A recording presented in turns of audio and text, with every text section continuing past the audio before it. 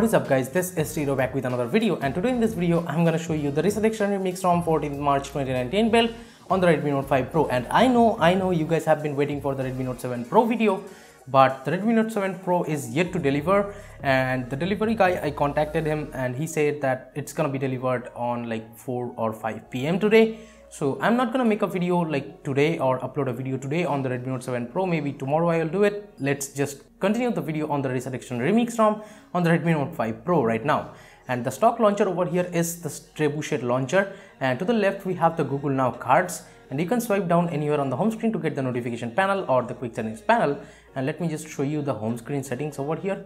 This is how it looks like, and as you can see we do not get the double tap to sleep or something like that in the home screen, but we do have the double tap to sleep on status bar, lock screen, etc. So just keep in mind that there is no like double tap to sleep on the home screen or any double tap gesture for that matter. And over here let's go into settings and show you guys the about section quickly over here. And inside Android version we have the like ResurrectionRemix logo on top, and Android version is 9, of course, Android Pie. Let me just go back, and here as you can see we have the 14th March 2019 build 7.0.1 official build, and the security patch is of March 5th 2019, and the vendor security patch says January 1st 2019. And here is the stock kernel version, derp kernel, and the build date, build number is there again. And if you go into systems and advanced, over here you will see the updater, and from here you can update your ROM like whenever a new update comes. So this is a pretty great feature that we have the like OT updates over here. And this build is like the ResurrectionRemix build almost stopped because some people were like toxic to the developers. So in my opinion those guys should back off and just like go off the community. They should not just bother the developers, in my opinion. Like the developers of these ROMs just does these works, like these many works for almost free, like for no money at all. And they really work hard on these ROMs so that we can enjoy the ROMs on our devices. So I don't think any kind of bug or something, just like say politely that there is the bug to the developer if you want to, but don't abuse him. So in my opinion you should not even think about abusing the developers, because they really work hard for the community but almost for free, and they just rely on the donations they get. So in my opinion you should not even think about it and just support the developers. So this ROM is out there right now with the latest build, and this is great that ResurrectionRemix is back for the Redmi Note 5 Pro. And here we have the resurrection tools, and we get all the customizations we need. Of course, the ResurrectionRemix has been king of customizations, though right now it does not have the double tap to sleep and stuff on the home screen features, but maybe in the future it's gonna be available in the like future builds.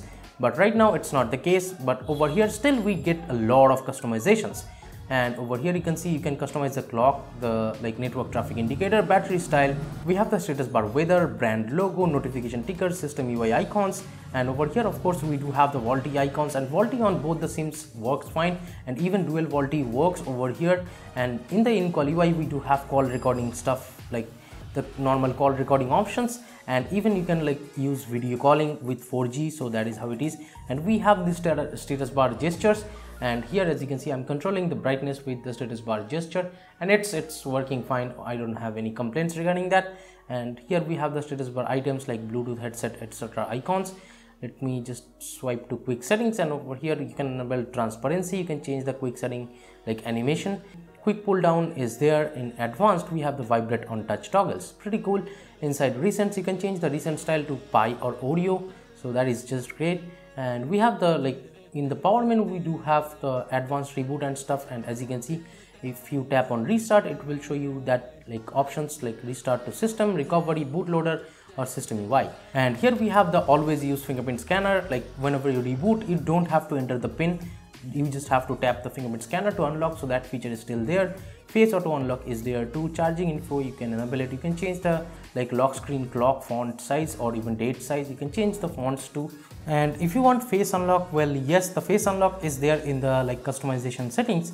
And if you go into security and inside smart lock, and from here you will find this trusted face option, so you can set up face unlock without any issues. And I have flashed the micro GApps just once. I did not need to flash the GApps 2 times.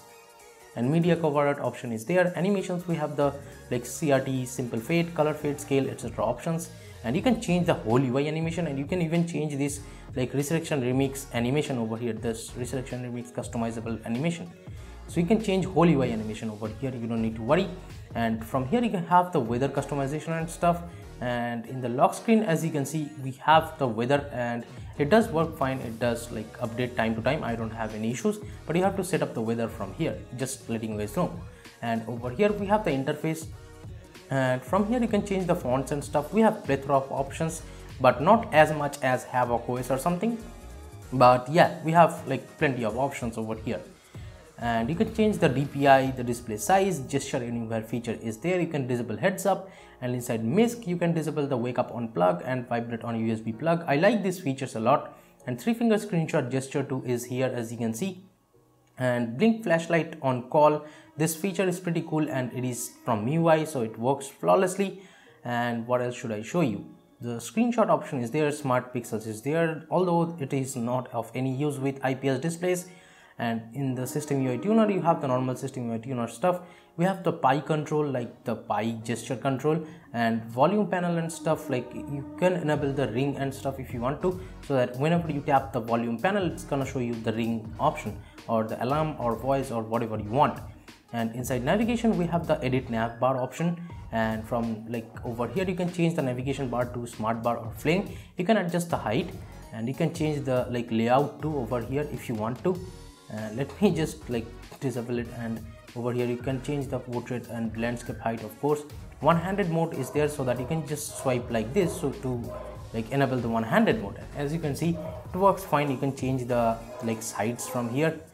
As you can see, it changes the sides, and you can tap the blank area to like make it full screen again. And we have the pulse option from here, and as you can see, the visualization of pulse does work super fine. Let me just go back inside buttons. We have the normal like button stuff. Long press power button for torch is there, so toggling the torch when the device is locked is not a problem. And over here you can change the like power dialog. Over here, as you can see, we have the advanced reboot option over here. You can change the opacity of power menu too, so that is pretty cool. But I don't think there are the gestures, I guess. As you can see, we have this kind of gestures, like you can just swipe up like this, the OnePlus kind of gestures. But we do not have the edge gestures, I guess, over here. The full screen edge gestures, which shows the animations like the MIUI or something, it is not present over here, so keep that in mind. Now let me talk about the stock camera over here. Of course, we have the Mi A2's camera as default camera, like it's almost a bar right now. So we have the default Mi A2's camera, and it works fine. And we do have the camera to API over here, so you can install like Google camera over here. And as you can see, I did install it and it's working fine, no issues whatsoever. Portrait mode and stuff does work fine too. And from here, as you can see, we do have the audio effects. We do not get the Mi Audio Direct over here, but the sound output is not that great like the Mi Audio Direct, but it is fine. I do not have any huge issues regarding the sound output via the headphone jack. And Google Pay does work super fine right out of the box, you don't need to worry. And here is the Antutu score of this ROM. And in terms of gaming, you can play like PUBG on HD and high settings, you don't need to worry. And in terms of battery life, I'm getting around 7 to 8 hours of screen on time, so I don't have any issues. And let me go into the display settings and show you. Here we have the live display. You can change the color profile like however you want, and this works just fine. You can change the color temperature too, so a lot of like display color customization options. And let me just disable this. I think live display is on. Yeah, that is why the display was yellow. And over here, like style option is there. You can change the style to automatic, like wallpaper and time of the day. And light and dark option is there by the like device theme kind of. And inside accent colors, we have these many accent colors. You can change however you want. And dark mode is there, so that you can change it to like full black. And over here you have the font and display size changing option. Expanded desktop is there. Some people just asked me about this, so expanded desktop is there in this ROM. And full screen apps are there, and you can enable it if you want to. Like you can set individual full screen apps. And we have the font stuff over here too, and double tap to wake and double tap to sleep both are there. Let me just show you, and let me just unlock the screen with the fingerprint scanner.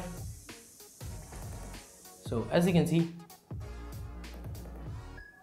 the fingerprint scanner speed is pretty fast over here, and it is faster than most ROMs in my opinion. I'll show you again. So as you can see, the fingerprint scanner is almost blazing fast, no issues whatsoever. This is most fastest fingerprint scanner I have seen in the custom ROMs. And let me just clear all the apps from memory, and let's open some apps from the over here and show you guys the app open up speeds, RAM management, and the animation stuff over here.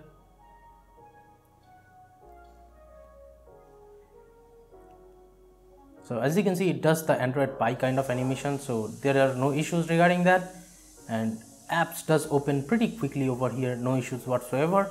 And let me show you if the apps are in memory. So yes, the UI is pretty smooth, it does not stutter at all while opening like apps from memory. The RAM management is still amazing over here, and in my opinion you can definitely flash this official Resurrection Remix ROM. Of course, Resurrection Remix is back on track on the Redmi Note 5 Pro with Android Pie, and it is working super fine. So give this video a thumbs up if you liked it, subscribe to the channel down there if you have not yet. This is Tito from Carry and Tech signing off for today, and I'll be catching you guys in the next one with the Redmi Note 7 Pro video. I hope it comes by the evening today. So that is it guys, bye bye now.